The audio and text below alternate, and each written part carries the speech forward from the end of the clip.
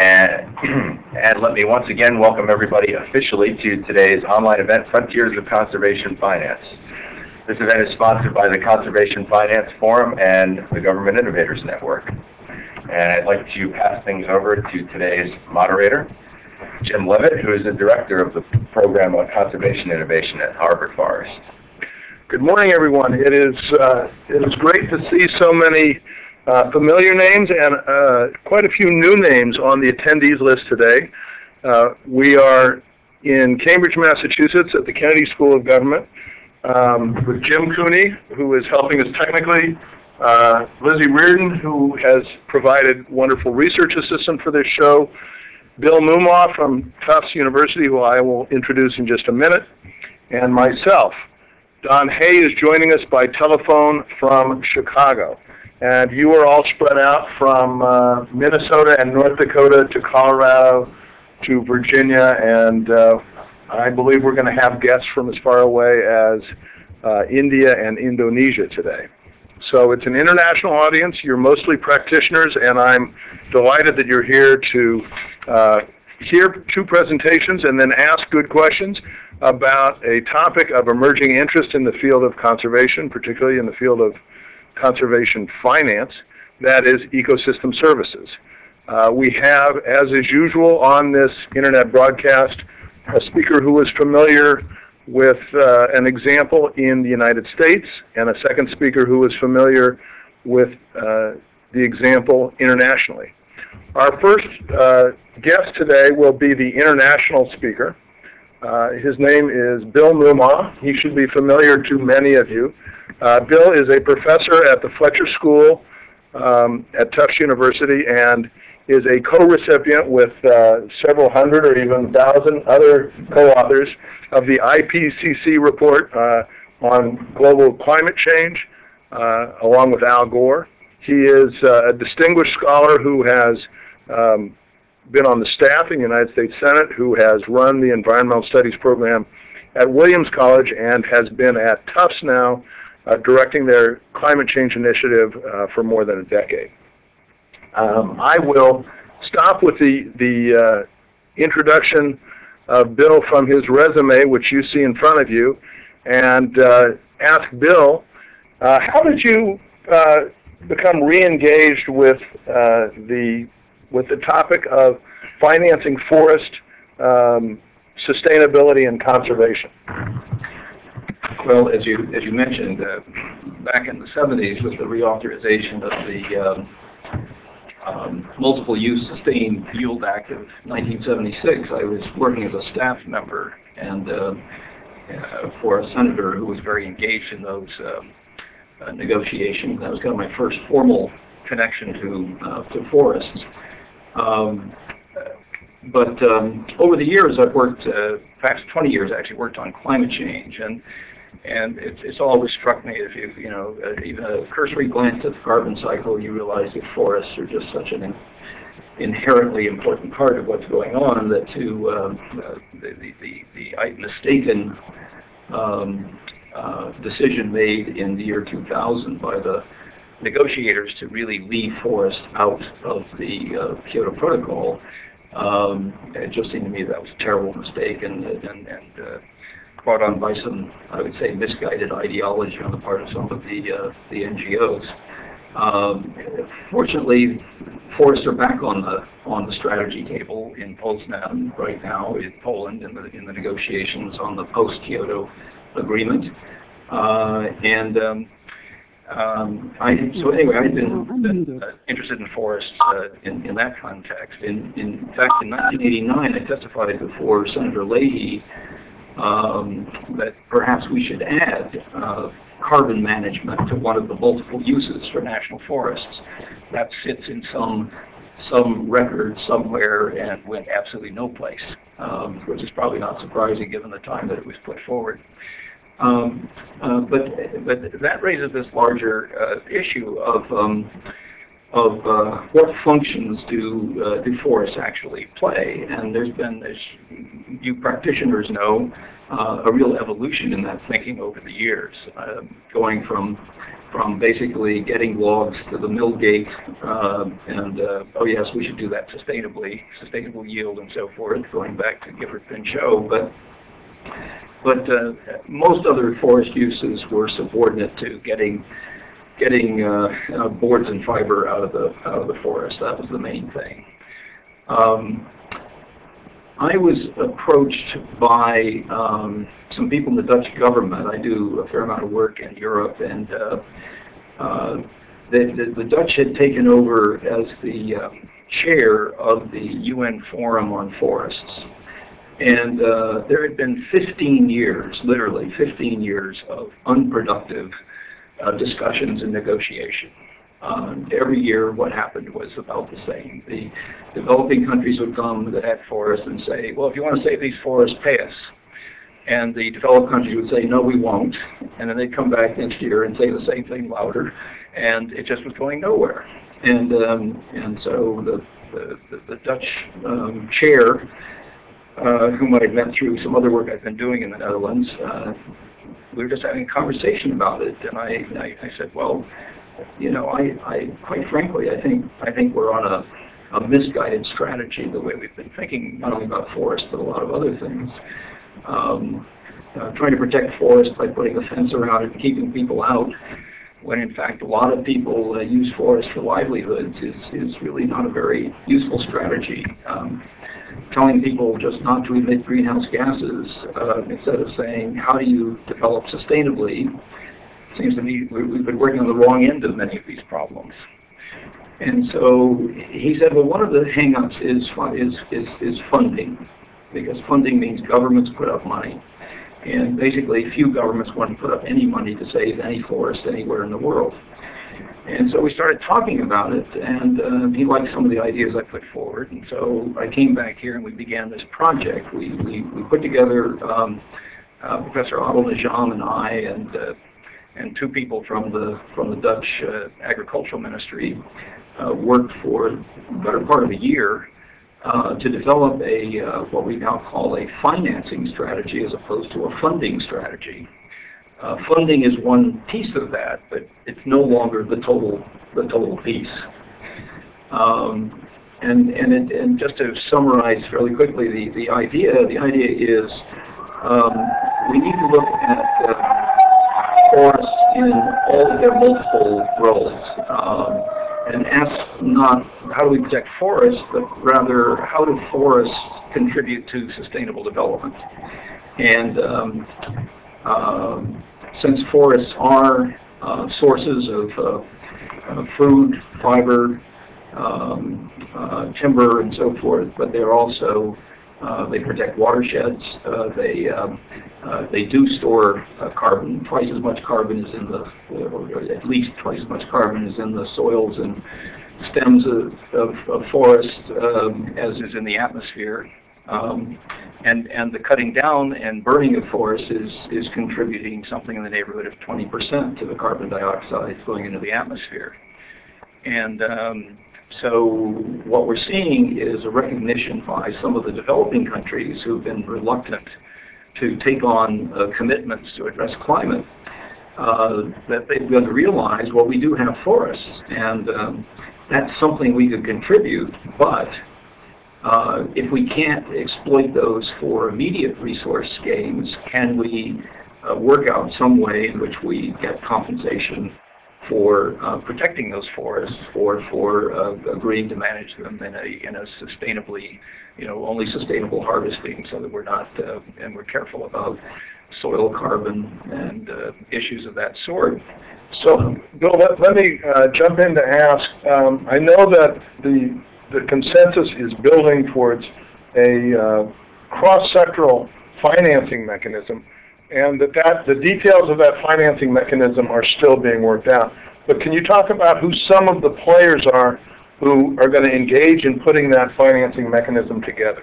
Right. Well, April 2007, there was the seventh conference of the parties of the UN Forestry Forum adopted this plan that we had helped put together as the basis for future negotiations. And this coming April 2009, they're supposed to finalize that. There have been a couple of important international meetings in between. But what's interesting is, with the announcement that this was the track that they were on, that they were looking for engagement from the private sector, looking for engagement from, I mean, something's dawned on people, you know, if the Gates Foundation can put out, you know, $50 million for malaria this week, and another $50 million for something else next week, that there is this. There are a number of these large foundations that are interested in protecting biodiversity. Well, biodiversity is another, if you like, ecosystem service that's provided by forests. And while forests are rooted in particular countries, the value of biodiversity really accrues to us all. And so therefore, we should all be investing in it in some sense. So trying to think of mechanisms for bringing that about.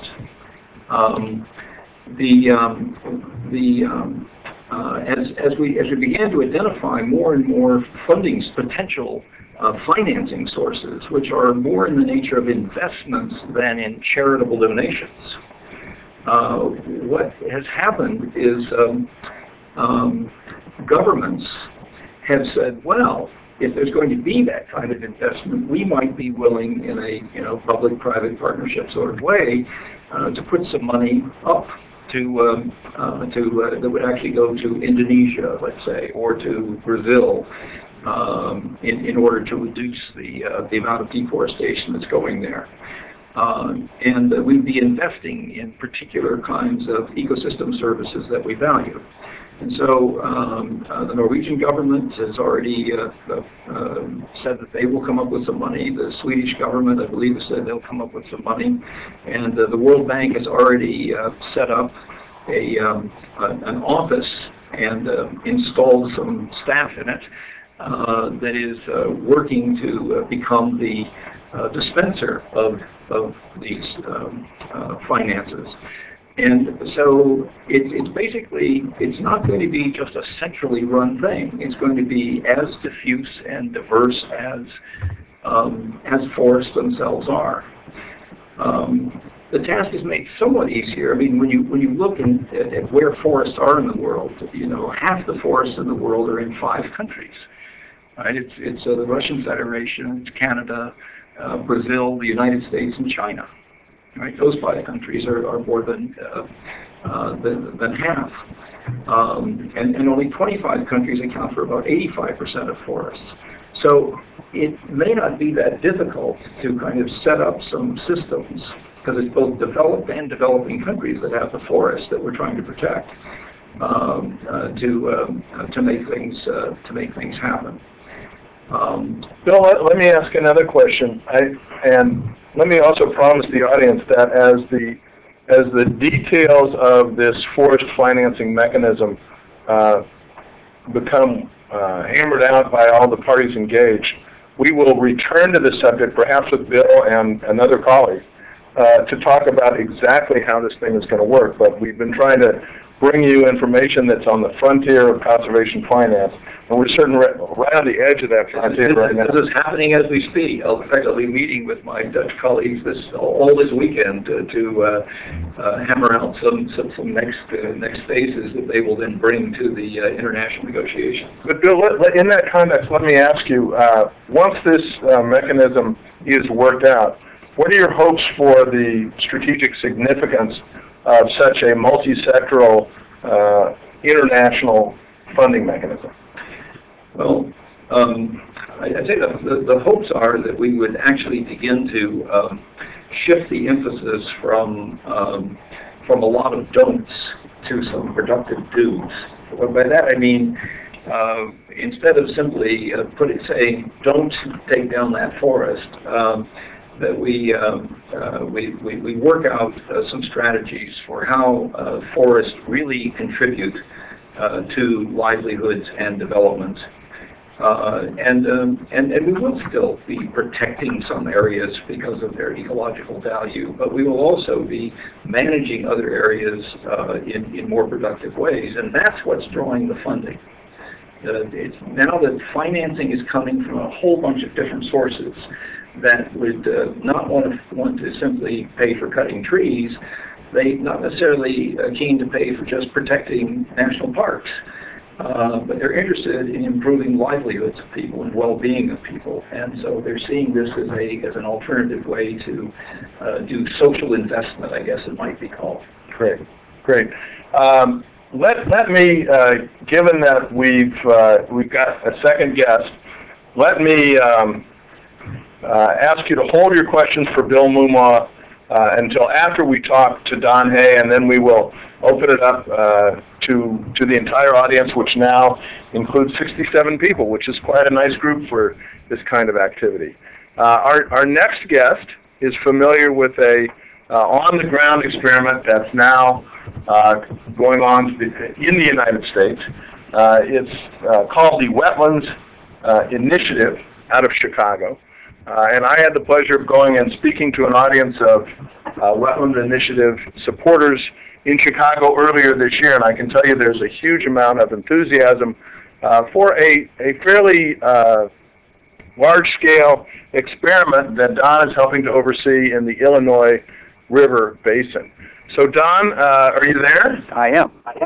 Can you tell us a little bit about, just briefly about your background and how you became passionate about what you call nutrient farming? I'd be happy to, Tim. And thank you very much for the opportunity to speak to your audience today. My interest in financing environmental change started many years ago as a young engineer, a student of civil engineering. I worked for the Army Corps of Engineers in the Kansas River Basin and the upper Missouri River Basin, measuring the effects, measuring the resilience of levees and other flood control structures in those basins. I moved on after finishing a master's at Kansas University to work for a large engineering firm in Chicago that was proposing, and actually has now been implemented, a very large urban flood control project costing billions of dollars and requiring millions of dollars of electrical energy to be applied in the name of flood control. And after some time, a small group of friends and myself got together and said there had to be a better way. There had to be a more efficient, a more sustainable way to manage our floodwaters than through concrete, steel, and electrical energy. And we began to take the issue back to its roots, that is the landscape. And we developed a small project on the Des Plaines River, which flows through parts of Chicago, looking at what wetlands could do to store floodwaters and how they might be used to replace the concrete and steel structures that we currently use. From that experience came the notion, the idea, the realization that if you control the flow of streams, if you control the hydrology of runoff, you're not only going to control flooding and flood damage, but you're going to control water quality, biodiversity, and a number of other services. And at the heart of that control, we realize are wetlands. Now, everything Bill Moomaw has said about forest systems apply to wetland systems as well. They're wonderful carbon sinks. They store floodwaters very efficiently. They provide for biodiversity in their own right and manage and can manage water quality. Well, when some of the results began to emerge from our research projects, and we had quite a stellar group of scientists working with us on some of the early wetland restoration projects, we began to realize that these services, these ecosystem services, could have great value. They don't, as wetlands now currently lie on the landscape, but they could have great economic value. And so we began to try to raise money to restore wetlands. And after about 10 years of this effort, we realized that no amount of generous giving by foundations, or even no amount of programs, federal state programs, could restore the quantity of wetlands needed. For example, the 1993 flood, which caused $16 billion of flood damage, it would have taken about 13 million acres of wetlands to have held that water and avoided that damage. Restoring 13 million acres of wetlands is a large job. And very expensive one, but much cheaper than the structural controls. So what we began to explore is a way to finance wetland restoration that in turn would pay for itself. And that's what's taken us, Jim, to this notion of nutrient farming, growing wetlands on the floodplain where they once were rather than corn and soybeans, and having the landowner, the nutrient farmer, receive payment from those organizations, those agencies, those industries upstream that contribute too much runoff to the river, that contribute too much nitrogen, phosphorus to the water, or carbon to the atmosphere. Don, this is Jim Levitt. This might be a good time, there we go, to go into the slides that you've prepared to explain a little bit about how this particular effort is working on the Illinois River. Sure, I would be delighted. The first principle, hang on a minute, we're getting organized here. There we go. The first issue is that we need to very clearly identify the problems that we face today and relate those problems back to the hydrology, to the landscape, and whether it's forest restoration.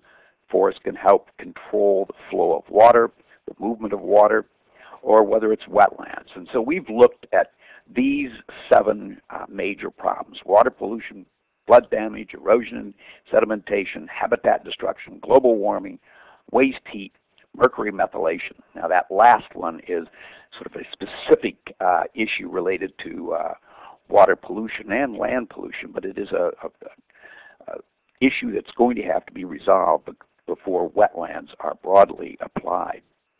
And then we began to look at the logic behind the solution technology.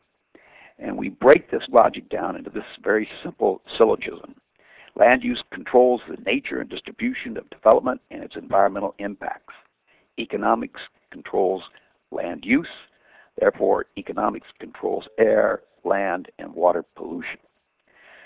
That syllogism, embedded in our federal programs, our state programs, programs of private industry, would, if embedded, would help solve the problems. The corollary solution is if economics controls our environmental problems, it can solve our problems. And that is a major step forward. What we have to include in that economic paradigm is that there are no government subsidies and no external costs from developments on the floodplain.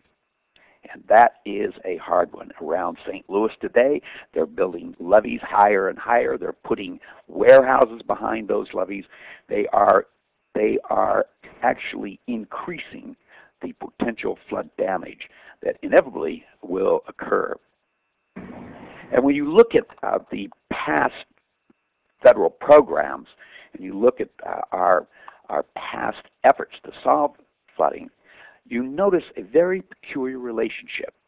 Now take a look at the red line. The red line represents the cost of losing, the external cost of developing floodplains. When you look at the dashed yellow line, that is the amount of money that we are spending on flood control and spending in terms of levees and dams, concrete and steel solutions. And yet when you look at the dotted line in there, the dotted green line, you notice that flood damages are continuing to grow.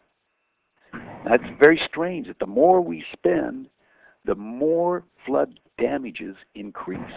In fact, it's increasing more rapidly than our investment in solution. There is something inherently wrong with the solution that we're using, and we haven't been able to stop ourselves and turn around. We think the appropriate solution is the construction of wetlands on the floodplain. Now, let's take a look at another externalization of cost, because we've externalized the cost of development by allowing developers to simply push the water downstream, and whether by more efficient channels or levees, clearly it's had an adverse effect. When you look at the water quality of our streams, and this is the Illinois River downstream for Chicago, and we're looking at this location about Peoria. This is about 100 years of record. And you look at the last decade of the 1800s as compared to the last decade of the 1900s, and you notice a huge increase in nitrogen coming off of the watershed. And this would be leaving or flowing by Peoria, which is about in the middle position of the basin. And not only do you see a huge increase in concentrations, but you also see a change in timing, which is extremely important. In the January-March period, 100 years ago, the concentrations were at the lowest. And those are the loads that flow down to the Mississippi River and into the Gulf of Mexico. Suddenly now, 100 years later, we're putting 4 to 5 times the amount of nitrogen into the Gulf of Mexico. And it is in this period where hypoxia is set and where hypoxia occurs. So we've not only changed the quantity, but we've also changed the distribution. When you think of nutrient farming, you think of other competitive needs for the land, such as growing corn and soybeans. The needs for nutrient farming, however, would not substantially affect our ability to produce corn and soybeans. It simply moves the corn and soybean production to areas that are ecologically more sound, ecologically less damaging. So what would be the incentive for somebody to engage in nutrient farming? Well, we used a little model from Iowa State University to look at the profit made by a farmer in growing corn. And that's someplace around $90 an acre. Then we looked at production of soybeans on that same acre, and that would be maybe a little over $100 an acre. When we started looking at the alternative price for nitrogen and phosphorus control, and these prices were established by an economic study done with the Water Reclamation District of Greater Chicago and ourselves with a grant from Water and Environment Research Foundation, we found that the price that the Water Reclamation District would be willing to pay for a water quality credit was substantially higher and produced greater profits for the landowner, and still save the Water Reclamation District about 40% of their cost to construct and operate the alternative, which would be larger tanks, more aeration, more pumping cost. When we take the nutrient farming revenue and look at the net profits, we get about $200 out of nitrogen, maybe about another $150 from phosphorus, and then some carbon sequestration. So that carbon bar up there is a little bit of a bogus value, because we were using the current market value for carbon that is being expressed in Europe. We think if there really were a serious carbon market, that bar, that element would be much larger. So when you stack the nutrient controls with flood storage and recreation, you see you can produce a substantial net profit for the landowner. And that's what we think will drive the market. If we can establish it, the market will be driven by these rather substantial prices that can be obtained from the sale of credits. So what we would do, what we simply propose, Jim, is to convert the corn and soybeans now grown on the floodplain, and this is a picture of a levee district southwest of Chicago that we acquired, and in about 2 years after we restored the land, we stopped the pumping, we stopped growing crops, we had a fully functional wetland. And that wetland was very, it very aggressively removed nitrogen from the water. Now, we don't nearly have the flow stream to this one as yet, but it's about 1,500 acres of pretty high quality marsh. And if you sort of ignore the negative impacts of the common carp, we've had quite a success here. The potential market in the Illinois basin and the Mississippi basin combined, and just take 5 million acres of restored floodplain. Now that 5 million acres comes from the recent 2008 flood. We would have avoided all the flood damage there, which is around $6 to $8 billion.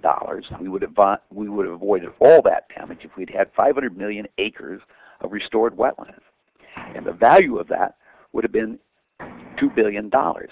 That's a pretty substantial market.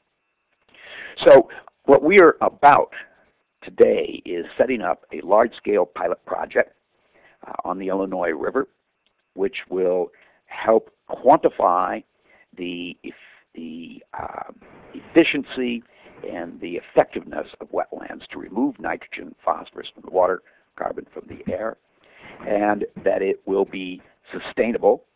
We have to use as little fossil fuel to drive the process, and we will rely mostly on solar radiation, as wetlands do.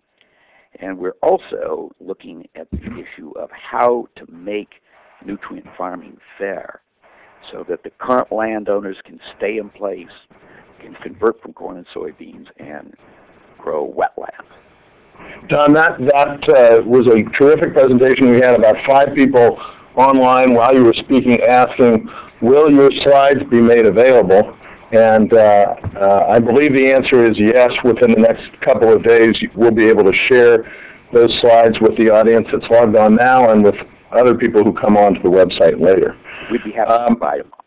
Let me ask you, though, and I know this because you and I have had previous conversations, where are you getting the financing to do this large-scale experiment on the Illinois River that's going to cover more than 1,000 acres? We have support from local foundations, individuals. In fact, individuals have been as interested and as aggressive as anyone in providing the funds.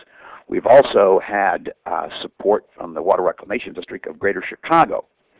Now, they have been very supportive institutionally, and we have yet to work out the financial agreement as to what portion of the project they will pay. But they have expressed a strong interest, as has their national organization, which has endorsed the idea of nutrient farming. In the watershed, there are some 300 wastewater treatment plants. We have to remove over 100,000 tons of nitrogen per year to get the Illinois River back to the 1970 levels, load levels, and which in turn would translate to, of course, much smaller hypoxic zone in the Gulf of Mexico. Don, we have a slew of questions that I'm going to move to now, and usually we keep this session to about an hour, but with the lineup of questions that we've got right now, we may extend this to 11:15 or 11:30 Eastern Time, and of course all of you are welcome to stay with us or drop out when you need to. We will put the recording of this online. But let me open with a first question from Hillary Swain, which is, hold on just a second. the bottom one, Jim. Resources for the future. Hillary is a colleague who works at the Archbold Research Station in Florida, and they have their own nutrient farming analog that they're trying to get underway down there. And Hillary has a specific and quite lengthy question for you, Don. I will read it, and you can answer whatever part of it you like. Question for Dr. Hay. Who do you see as other potential buyers of water-related environmental services? Utilities' demand for water services is typically constrained, so the funding generated by this type of buyer may be limited. Who else is interested? Other private sector buyers? The United States Department of Agriculture? What is your guess about the potential share that these buyers might purchase in a scaled-up system? Who would be at the table? Let me stop the question there, but really, just to sum up, the question is, who else might be in this game? I think anyone that emits nitrogen, phosphorus to the water, carbon dioxide to the air is a potential buyer. And that potential, and the magnitude of that potential is going to be dependent on how costly it is to remove these constituents in a wetland environment or some other landscape similar to a wetland. The cheaper the credits, the more will be sold. What we have been looking at is the alternative pricing. A wastewater treatment plant, such as the Water Reclamation District, is going to have to spend an enormous amount of money to upgrade their plants in order to reduce the nitrogen and phosphorus to the now mandated federal criteria. So what we've looked at is the alternative pricing. It would be much cheaper for the Water Reclamation District of Greater Chicago to buy water quality credits. For example, they're going to have to spend $2.5 billion upgrading their plants. We could provide them with the same water quality benefits for a savings of about $1.6 billion. That's $110 million a year net profit, net savings, and if they split that with the landowner's net profit would be about $50 million a year. So we have municipal wastewater treatment plants, industrial wastewater treatment plants, and in most of our urbanized and industrialized sectors of the United States, there are literally thousands of these people out. Secondly, the power industry is a potential source of, I should say, a potential client for buying nutrient credits. Wetlands remove carbon dioxide from the atmosphere. Those carbon credits could be sold to them.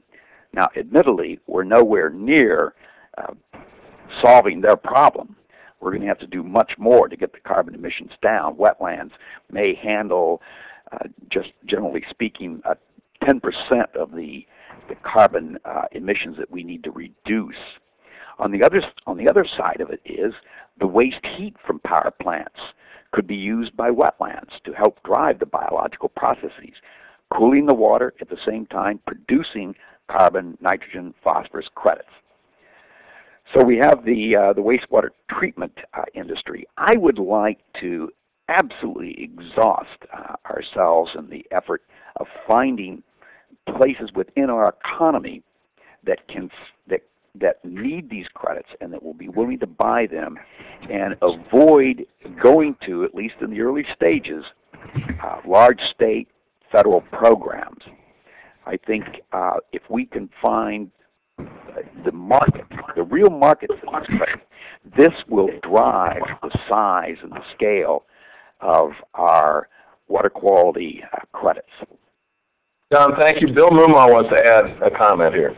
You know, it's fascinating, Don. This is exactly the same thinking we've been having with, the payment for ecosystem services by forests and forest users and the users of those ecosystem services, and the recognition that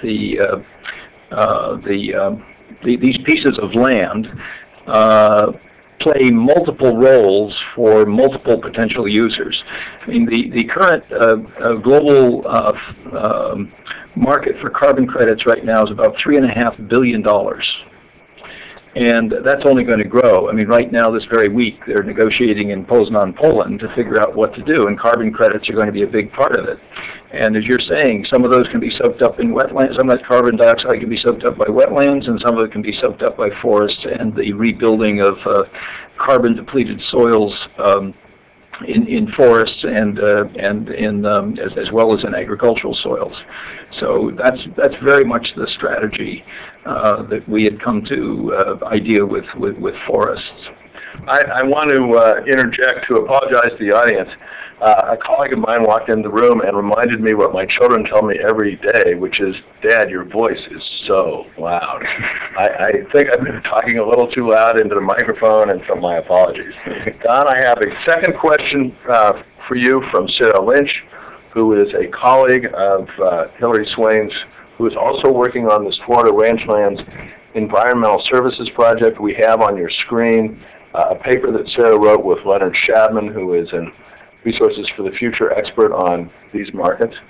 Sarah asks, Don, how are you documenting the nutrient reduction services provided by the wetlands?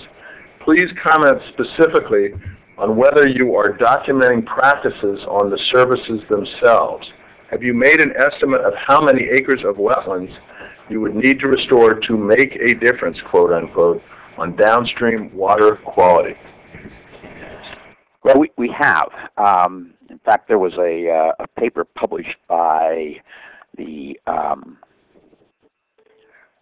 let's see, I'm blanking on the name of the publication, but it's Restoration Ecology, in which I looked at what load reduction is necessary.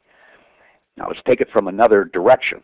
We also made a pretty careful estimate of the amount of wetland restoration that would be needed to provide the Water Reclamation District of Greater Chicago with the nutrient reduction required of them under the pending state rules.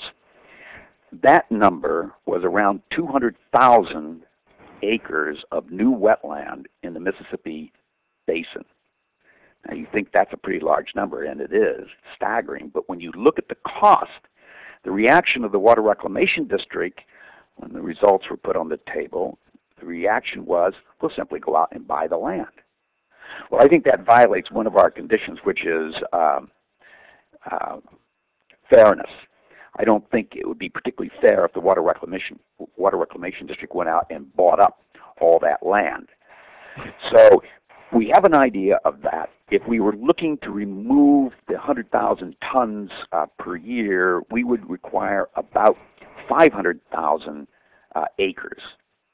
That land is available within the basin. The floodplain of the Illinois River is about 400,000 acres. Half of that floodplain today, 200,000 acres, is behind levees, which of course aggravate flooding and flood damage and contribute to flood damage. So, and we haven't even talked in the past about the value of these wetlands for flood control. And that could be substantial. The way we would argue there is that flood control would be an easement payment, and that might be a federal, state, or municipal program where the downstream municipality or the flood management agency such as FEMA would simply provide wetland developers, wetland farmers, nutrient farmers, to provide flood storage on demand. So that's another source of revenue for nutrient farming.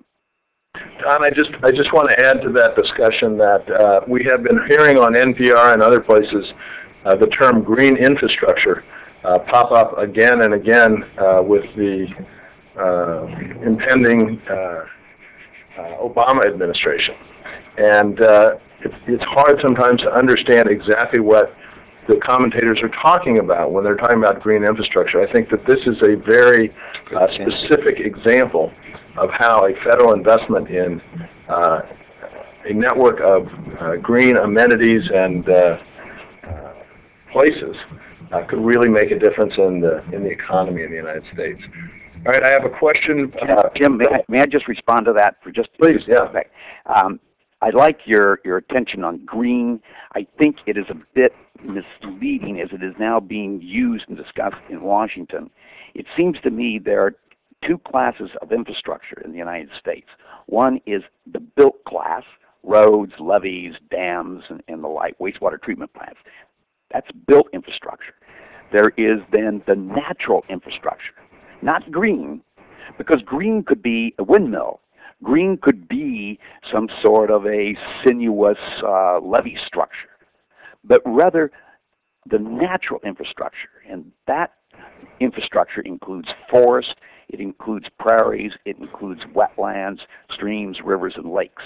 And that natural infrastructure is what we need to be spending a lot of time and effort and money on.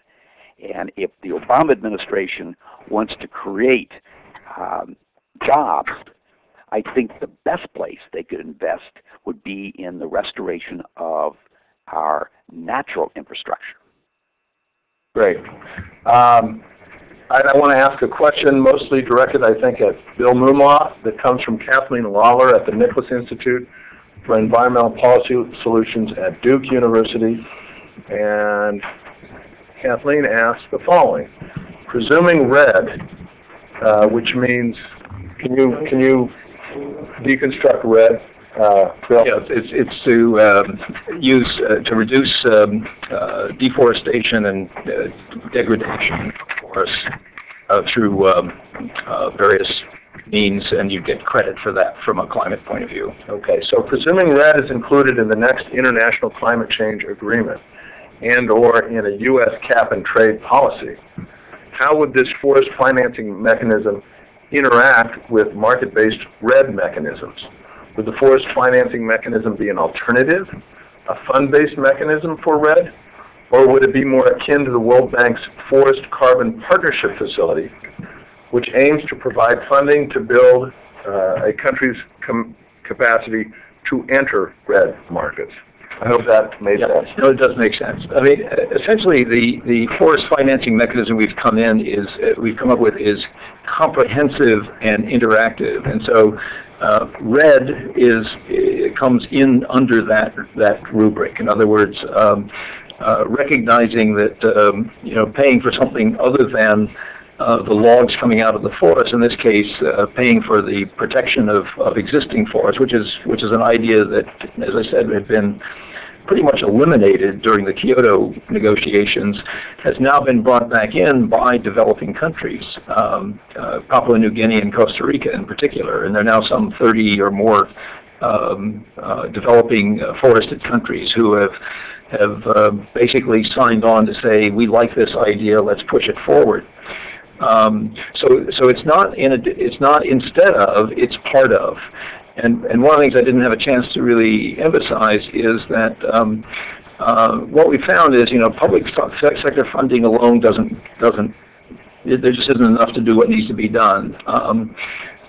Payment for ecosystem services is kind of in its infancy. I mean, we did have some debt for nature swaps back in the 90s. Those seem to have kind of faded from the scene. And we learned something. Not all of them were successful, but we learned a lot from that process. Engaging the private sector in the way in which they manage commercial forests in more productive ways could be part of this. And then mobilizing philanthropic leaders is another piece of it. So putting all of this together, civil society, individuals, public sector, private sector, even on a particular, if you're going at a particular forest in a particular location, is more likely to raise the amount of financing that's necessary to actually produce a strategy and a solution for that particular forest. And so red is part of this, not separate from it. A follow-up question, Bill, from Robert Keller. Bill, it appears that most regional carbon registries and carbon initiatives in the United States have made recommendations not to give offset credit for avoided deforestation projects. In light of the new movement abroad to recognize avoided deforestation as a valid means of carbon sequestration, do you see the United States following suit? Oh, that's a really interesting question. I'm always reluctant to to make predictions, especially about the future, as Yogi Berra used to say. I guess what we really need to do is get at the bottom of why there's the objection to forest protection of existing forests. And I think one legitimate criticism is without an overall cap, all of these projects that are done are kind of open-ended, and you can just go. If you don't cut down that forest and you get credit for it, you can just move over and cut down a different forest, or burn it down, or whatever you were going to do, clear it for agricultural purposes or whatever. So I think one of the things that might address at least the concerns I've heard about using avoided deforestation would be to put a true cap. So that basically it's not like just continually printing new money that has, or counterfeiting money in some cases, but really would have real reductions and not just protect one area relative to another. Great. All right, Don, clicking back to you, we have a question from Zachary Odell, and the question is, specifically, who holds and manages the restored wetlands? And I will add the question, who will hold and manage those wetlands over time once the pilot has been proved? Once this becomes an industrial process and landowners are converting from corn and soybeans to wetlands, if they have a large enough piece of land, they may enter into direct contract with the emitter. Let's use the municipal wastewater treatment plant as an example. The wastewater treatment plant has a permit from the U.S. EPA and the state where they reside to discharge to the stream. That MPDS permit has a 5-year cycle to it, so every 5 years it has to be renewed. In order to meet the water quality demands, the nutrient demands of the state, federal government, they would have to show contracts with nutrient farmers that were capable of taking that extra nitrogen out. And there may be a safety factor of 1.5, say to 1 for every ton discharge. You have to take 1.25 ton out or 1.5 tons out. But whatever it is, the landowner would hold the contract, and that would seemingly work for very large nutrient farmers. But most farms, for instance in Illinois, are around maybe 100 to 200 acres in size. There would have to be literally hundreds of these nutrient farms, and it would have to be aggregated. Now, there may be professional groups that would aggregate them. One of the organizational structures that we have been exploring is the creation of water quality districts, much like drainage districts or levee districts. It would be a water quality district which would aggregate the bottomland nutrient farms, and that's where most nutrient farms would be right along the river on the 100-year floodplain, and they would aggregate those into districts. And the district then, the managers of which would be hired by the landowners, would then operate the nutrient farms, collect the data, and they have to be monitored just as we monitor our wastewater treatment plants. So you'd have to have a fairly well-trained, educated group of people monitoring and managing these wetlands. They would then produce, let's say, a daily report, which on a monthly basis would be shipped to the state regulatory agency. They would certify that they accomplished the task or didn't accomplish the task, and when they accomplished the task, they would be paid by the municipality. So the land would remain in current ownership. Perhaps there's also the opportunity for investors to acquire the bottomland and develop large nutrient farms which are independent of the current owners. But I would hope most of these transactions would occur between the existing property owners and the purchasers of water quality credits. Don, let me reiterate for our audience that we are probably going to go just 5 or 10 minutes over our regular 1 hour period here because we've got a couple of questions lined up. For those of you who can stay with us, that's terrific. If you have to drop out, the full presentation will be recorded online. Now, Don, I have a question that's related from Robert McGuinn, and I'm going to just read part of his question because you've already answered part of it. And as the New York Times tells us this morning, Illinois is a place where fraud does happen from time to time. A mean question. So that wasn't a question. That was an editorial comment. Editorial comment. The question is, what about the detection and prevention of fraud in the process? And my following question is, what kind of third-party organization would be able to audit and verify the production of the credits that a nutrient farming scheme would offer to be sold? It's a good question. My response to that has been all along, and to the listener, that the wastewater treatment industry in the United States today is self-regulated in large part. State agencies. Don, you've cut out. Are you still there? I'm still here. Yeah, good. Can you hear me? I think that was, this is Jim Cooney. I think that was just actually our voice over IP phone, which sometimes does that for 2 or 3 seconds, just to give us a scare. I think we're okay. All right. Let's start that answer again, please. All right. I think it is a good question, and it's something that we've spent a great deal of time thinking about. What the listener has to understand is that the wastewater treatment industry in the United States is in large part self-regulated today. Their engineers, and their registered engineers, fill out the requisite forms and report those to the state. If they don't report the correct information, they can be taken to court for fraud and imprisoned. And it has happened a few times, not very many times. The state, the regulatory state agency would be the organization that would review the daily reports, the monthly reports that would go into the state, and from some very simple data, for instance, climatic data, air temperatures, dew point, wind movement, they can pretty well determine whether or not the total tonnage of nitrogen, phosphorus, and carbon is actually being secured, recycled, or sequestered. So that should be a pretty easy task. It'll be a bit labor intensive, but then we're looking to create jobs today, right?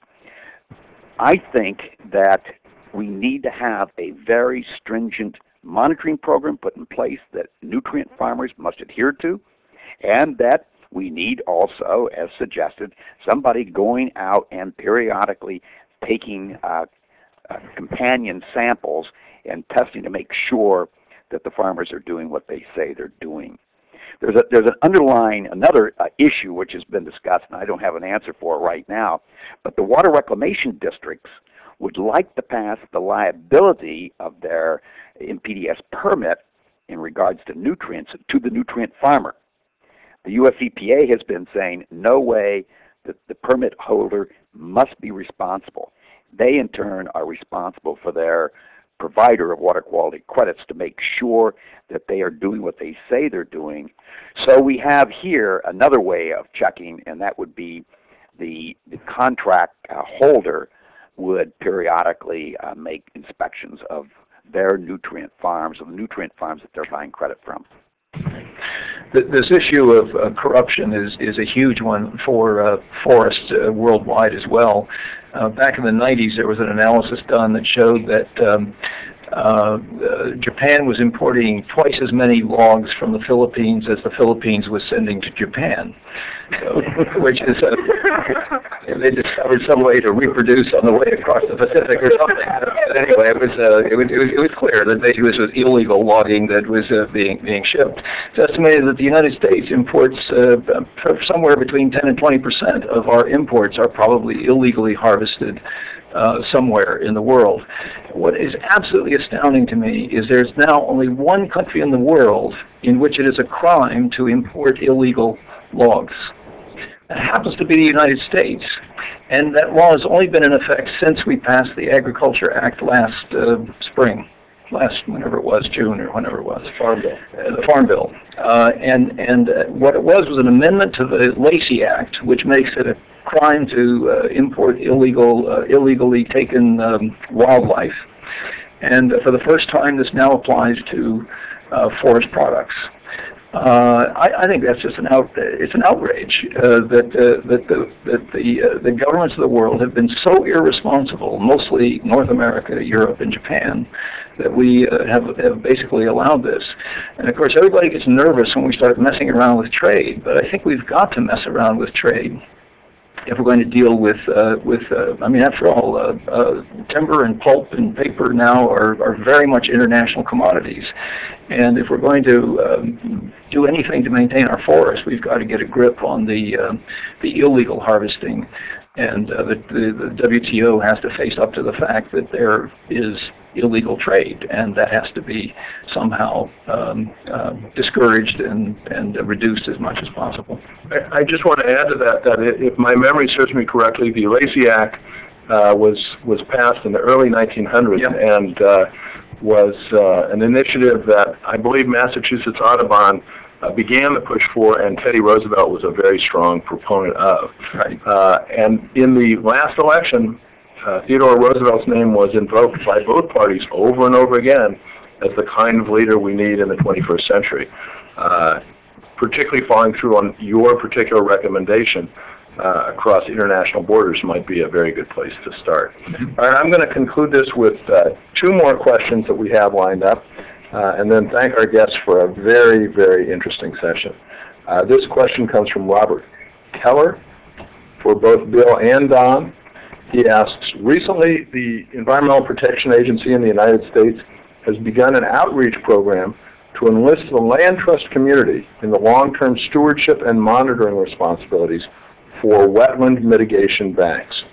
Do you see a similar role for the land trust community in the stewardship and monitoring responsibilities for sequestered carbon? Bill, let me ask you to begin, and then Don, we can get your response. Okay. Well, I think that's a very good observation. I mean, as we know, the local land trust movement is grown enormously in the past couple of decades, and the great thing about it is it's very local, and it for the most part, and it's picking up things that will not be picked up by national governments or even state governments. And so even going after relatively small wetlands or very small but important pieces of forest for carbon storage could be in the mission of land trusts. I actually have been asked to speak on climate change to a couple of land trusts just in the last year or two for the first time. Nobody ever asked before. So I think it is beginning to be on the radar screen of at least some forward-looking leaders of land trusts, and then they have to, of course, convince their members that this should be one of the functions the goals and missions of land trusts, because it certainly hasn't been in the past. Don, what are your thoughts on the role of land trusts and other civic sector organizations in monitoring specifically and more generally in helping to propagate these ideas far and wide? Well, I think it's a nice idea. I'm not so sure that they are well suited for the task. In terms of water quality credits, it's a highly technical field. There'll be issues of custody of samples, where you take samples, how you take them. It'll take a considerable amount of lab work to monitor it, and that's why I think the regulatory agencies, the state agencies, the Illinois Environmental Protection Agency, the Minnesota Pollution Control Agency, they are much better equipped at this point to do that job. Monitoring as to whether or not the wetland exists, that's a fairly straightforward process. There are a lot of people who will take the stewardship of conservation easements, and I think in that realm it would be certainly a suitable task for these people. But on the other hand, I think we would have to see a change in these organizations technically and professionally to be able to come to grips with the technical issues. All right. Now, I will conclude with the last question from Story Clark, who writes in from the great metropolis of Wilson, Wyoming. And I want to take this question both specifically and more generally. The specific question is, what practically stands in the way of implementing the nutrient farming concept, and how can we make this concept a reality? So this is a question being asked by someone on the other end of the Mississippi watershed from UDON. And the larger question for Bill as well is, what practically stands in the way from ecosystem service markets from having successful pilots and then becoming replicated across the United States and conceivably worldwide? So Tom, let me let you take the swing at that, the first swing at this last question, and then we'll turn it over to Bill. You've used the right words, Jim.